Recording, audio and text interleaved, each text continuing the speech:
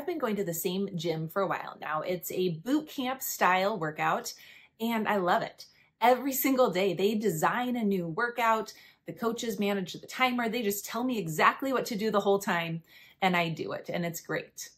Now, at the gym, this gym is a place where there is a strong sense of community, a lot of down-to-earth people, and I love that about this place.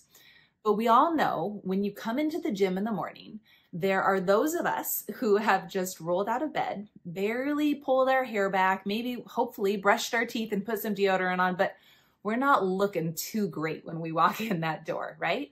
And then there are those who walk in looking absolutely stunning, totally put together, cute workout outfit, hair done, makeup on, right? And it's just, there's some variety there.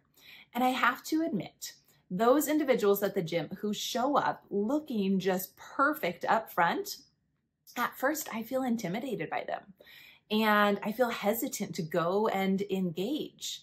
And the reason I share this is because it's our imperfections that actually draw people in and that make them feel comfortable with us.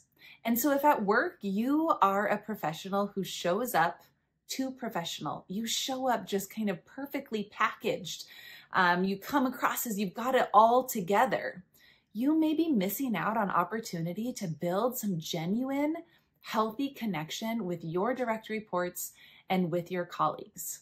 When we come across too perfect, we put up a barrier between us and them, and they don't feel as safe to ask the stupid question or to share the idea or to let down their guard. And so I want to encourage you to embrace your imperfections, to show some vulnerability, to engage with others in an unguarded way, and that really draws them in and builds some healthy connection.